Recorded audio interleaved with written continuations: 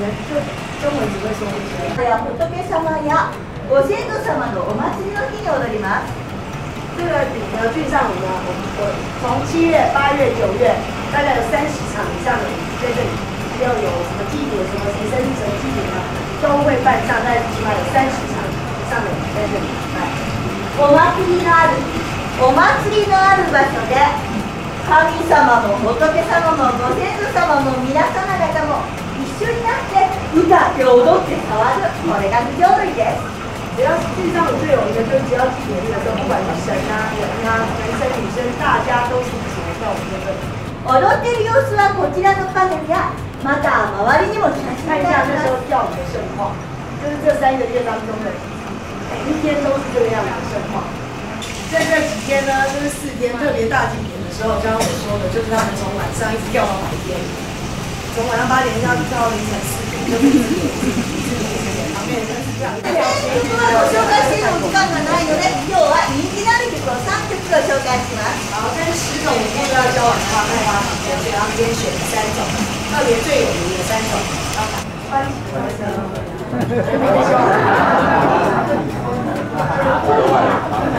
同じ音ですが、この川崎はこの町の景色や風景をイメージしてください。那发音虽然一样，但是不是这个关系。其实这个城市呢，本来就有2条河山非常有名，所以边跳这个舞的时候呢，边想象这个城市里面。では恐れ入ります。お座りのまま手を動かしてこの川崎と一緒に踊りましょう。现在没动到脚，所以手借起来。ではシェフ先生、今日の町にはお城がありますので、左手でお城を見ます。来，这样，就这样。看吧，左手。右手往下，左手看上，眼睛往上看，看左手。右手ますよ。右手で右手。もう一度左です。左手。街の中を川が流れます。然后市区就慢慢像代表河川。右から右へ、左へどうぞ。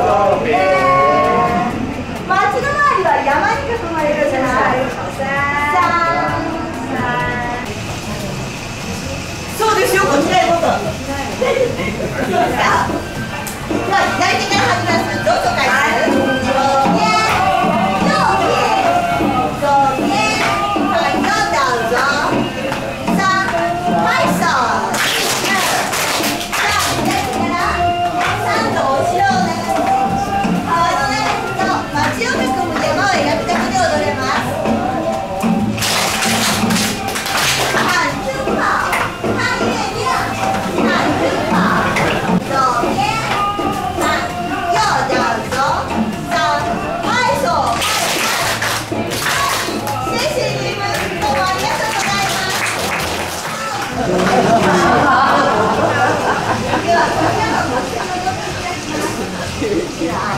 上下では馬の手を持ちます。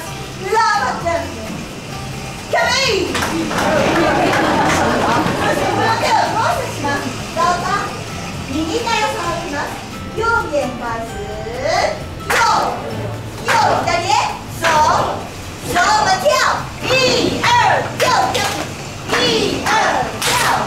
1、2、跳。右边。左边。1、2、跳。先生はとてもおとなしい良い音の踊りを踊ります。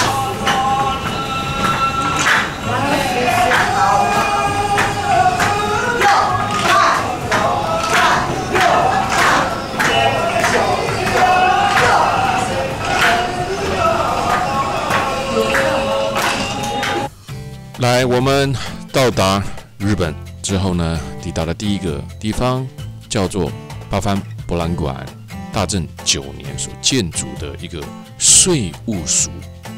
这里是一处保有当时外观并结合现代的主题馆。博物馆的名称，博物馆跟博览馆的合成语哦。其实讲真简单啊，日本伊真正的历史，无像中国，无像中亚，无像欧洲遐久长啊。但是日本伊知影讲用因另外一种的方式来去展览伊这个历史故事啊。所以这是以前的税务所，个包括呢日本人也真厉害哈。日本人对于保留文物的这个功力也是堪称一绝哈。将这个郡上的八幡的魅力分成了水利史跟工匠技艺。这一种呢，就是以前人艺伎啦、日式和服啦这一些手雕作品呢，把它展览出来啊。那当然，对我们来讲啊，其实这种玩偶式的呢，更像的像女儿节啦，更像的是我们的布袋戏啊这样子的模式啊。那在这里面，当然你可以看得到小乘佛教日本佛教啊，然后还可以看得到从中国传进来，在日本感染这个日本的这种历史文化。在女儿节，尤其是在女儿节你更可以看得到这种整片的一层一层一层那种啃娃娃日本的女儿节就是这样。岐阜县郡上市八幡博览馆展览的日本近代的工艺历史，还有这一些玩偶们。那我们第一站就来到这个地方来体会一下。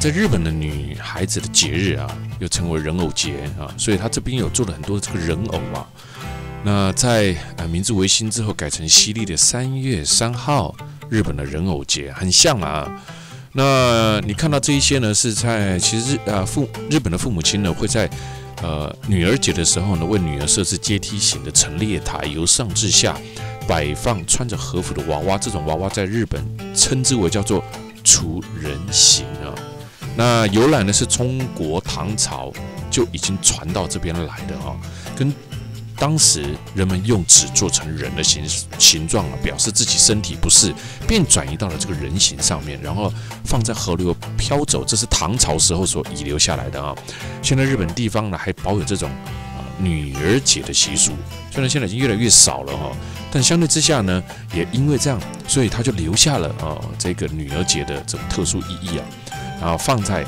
现在我们所看得到的这种博览馆里面让大家感受到不一样这一趟其实很特别特别什么特别受到雨神的青睐听说这一趟来到这个地方呢，阴雨绵绵连日多雨我们来到了郡上市，哎呦，这雨下得真大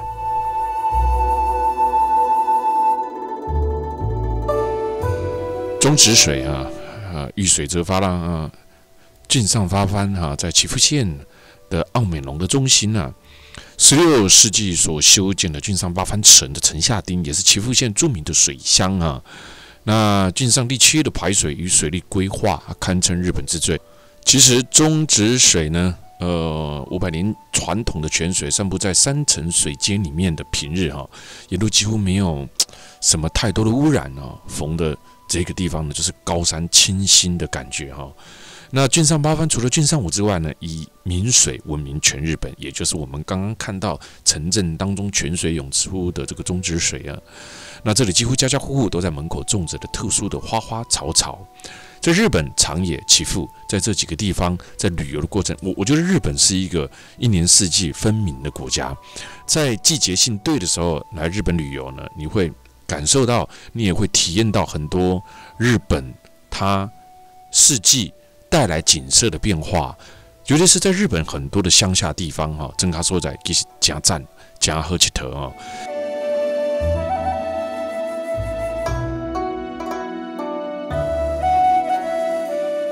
这就是日本日本你看它道路其实不大，但是呢，日本的这个清气性有无？包括你看迄两边街路边像你家己停车像你家己顶下下你家己黑白菜物件，唔敢这个日本人的个性日本的教育呢太行公义虽然讲日本人我当下搞了一手或者是压抑自己过头了但我们绝对不可能去否认一件事情，就是日本的旅游文化，日本的这种人民素质，还有他的人民的道德跟公德心，真的太强了真的太强了。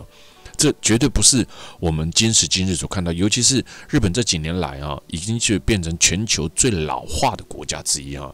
它很多的贴心的设备，很多的地方呢，更是走向于呢，为了中老年人而设计的啊。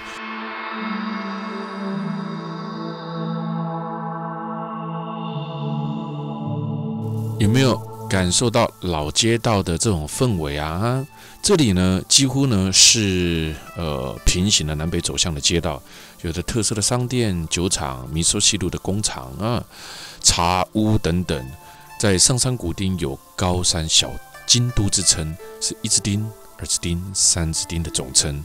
在这一个日本跟他居民的维护之下，店铺的外观建筑与内部的陈设都保有着江户时代的古早时阵的样貌，而且屋里呢都在300年以上，是稀有珍贵的古建筑物群啊。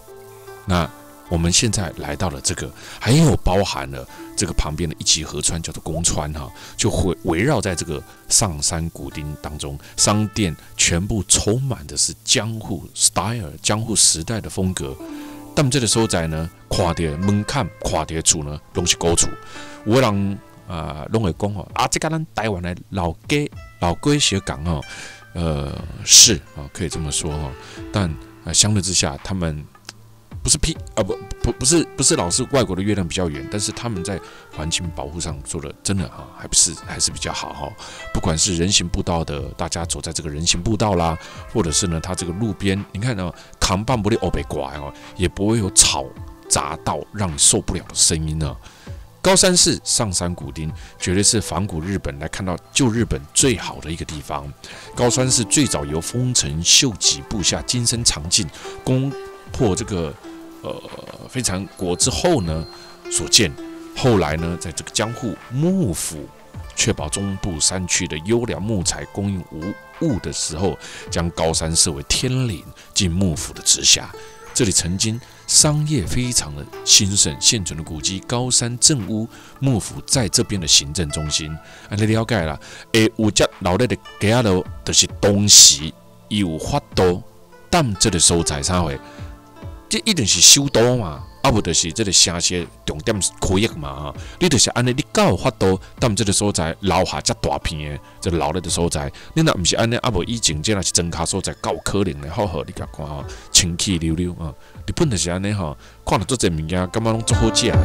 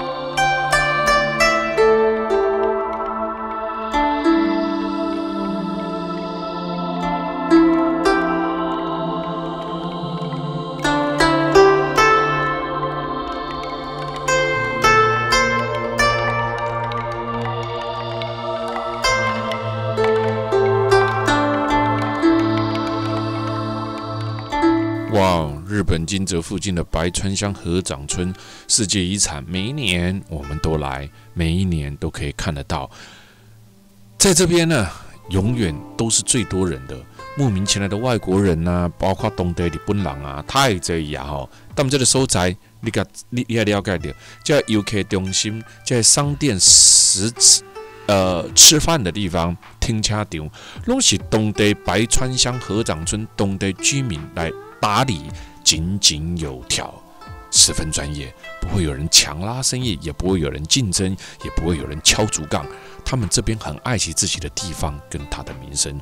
合掌村的卖点自然就是人字形的合掌屋，形状非常的有趣，厚实的茅草屋顶，更是一座座房子呢，充满了这个童话般的这个意趣啊，非常非常的好玩呢。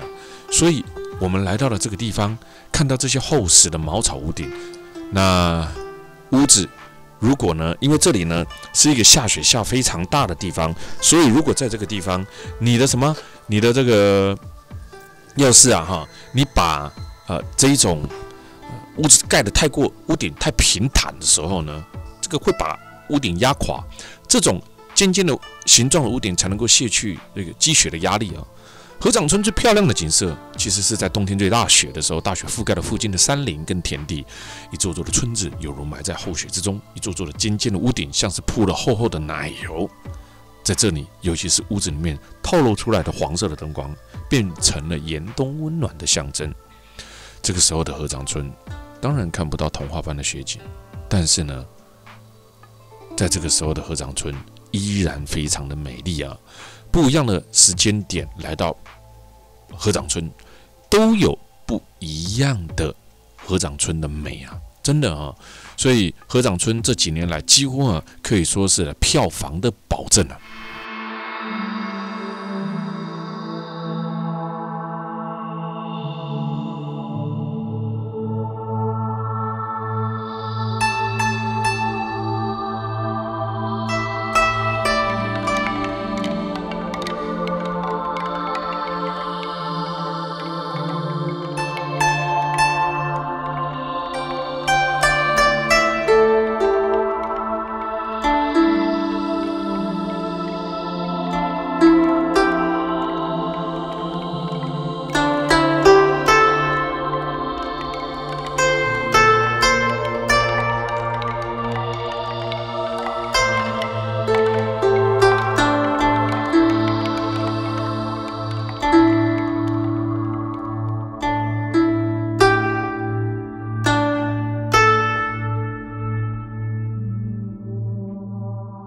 而合掌村的这一些屋子呢，它一般来讲呢，久久呢才会换一次屋子上的稻草，这种日本特殊的民宅形状，以茅草覆盖的屋顶，其实在韩国也有啊。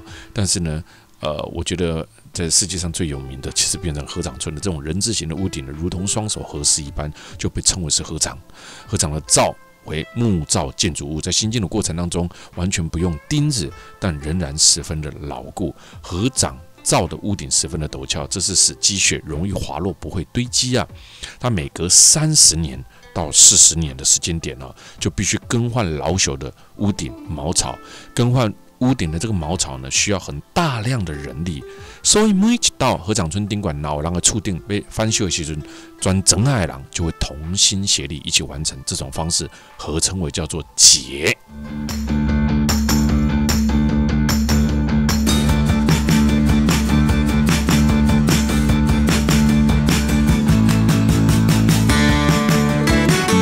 哇，这个画面真经典啊！这里是哪？惠那峡谷。这是一个非常重要的画面哦，因为现在加这惠那峡谷的相片呢，就是在拍刚刚那个游船经过的啊。那在这个奇岩怪石的地方呢，从这个大井水坝将墨城川拦截而成的人造膜，一路延伸至上游的中间川有如刺入地面的一个砂岩啊。这是国家天然保护的一个文物的他们这个所在，在惠那峡你会使坐船对水上来游览会使坐去的船所以这个惠那峡以他们家那17、19世纪的这个黄金点呢，他们这个所在真吸引人。这个所在嘛是看风景、看樱花上赞的所在，上赞的所在你也看到这个。为了让大家拍到这么特殊的这个景色呢，它都延伸到这个石头旁边来等一下，我们在这边呢看完惠那峡谷之后呢，我们就准备来这座游览惠那峡谷喽。所以呢，现在我们就来好好的欣赏一下惠那峡谷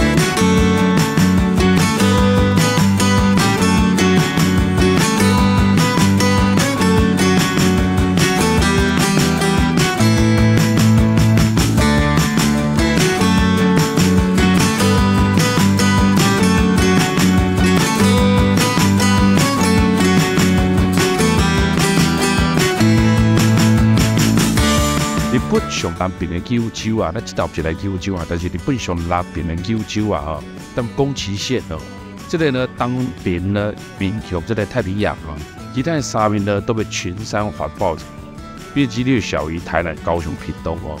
那只有110万的人口，每3个人都有1个人去，65岁以上哦，超过台湾老化最严重的嘉义县哦。嘉义县呢，即马统计可能是5个人内底有1个嘛，对不哦？所以呢，咱这个所在呢，1200名岛内底呢，65岁以上的超过4成。这个典型被边缘化的山间聚落，最多的年轻人口竟是开着小车子来露营的钓客。那日本这个亚马多运输公司，也叫做黑猫宅急便，与经营宫崎的大众运输的宫崎交通公司合作哦，从这个2015年开始试营运了，拆掉公车中段的座椅，从把公车跳一半下来，因为载客率不佳嘛，你看日本人就很聪明，载客率不佳，他把公车拆一半下来，其中一半的变成载物的，载人也载货哦。我说。因为宅配呢，你送到那个偏远地区的，你一趟路啊，你也不一定赚钱，但是你又不点，对不对啊？那呢，公路呢，你去载人，你这样子开一趟呢，人员也不足，坐没几个人，所以他们把客货混搭的方式呢，开创出一种节能经济的效用哦。这并非日本的黑猫手是推动了客货载运的哦。其实呢，之前呢，日本黑猫就在岩手县跟其他的公车业者合作，将服务送进东日本赈灾的海啸当中嘛。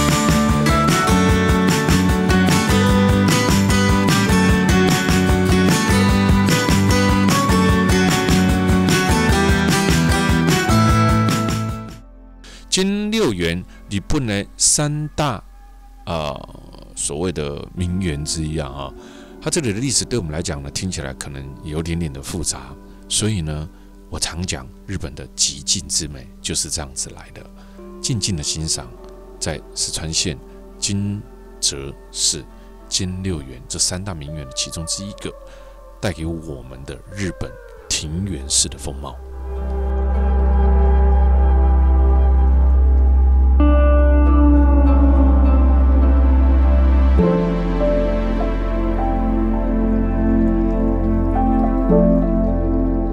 兼六园之所以叫兼六园，特别的名胜呢，日本三大名园之一，也因为盛具了六胜啊，这6种景观因此而得名。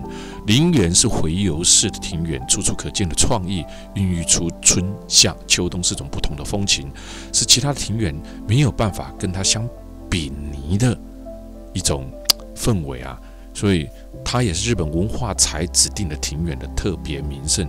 兼乐园、水户偕乐园、冈山后乐园被并列为日本的3大名园之一。兼乐园是代表性江户时代的大名庭院，历经了多任的藩主，耗费长久的岁月建造而成。它就位于金泽市这个所在，因为会使看四季无同款的风景，所以呢变成是真侪。你有当时你会感觉讲，哇，这看起来无啥货，什么无啥货？迄日本人。家己本身介意这个日本的庭园啊，介意吼，而且外国人来到日本的时阵，伊要看的是日本风格这种园啊。而兼六园采用的是回游式的哦，见到当时各种造园手法的及它的大成哦，所以真正如果你懂盆栽，你懂庭园造景的，其实看到这些哈，你就会非常的兴奋啊。